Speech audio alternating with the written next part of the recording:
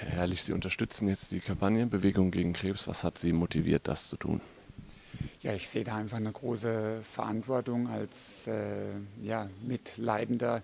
Ich bin ja ehemaliger Hirntumorpatient und weiß, wie mir das damals gut getan hat, nach der Bestrahlung, nach der Therapie, dann erste Spaziergänge zu machen und dann leicht anfangen zu joggen, also Step by Step. Dadurch kam der Hunger wieder, der Appetit wieder und das hat mich nach vorne gebracht. Und deshalb unterstütze ich die Kampagne, weil ich einfach eine Verantwortung sehe gegenüber anderen Patienten, die in der gleichen Situation sind wie ich damals.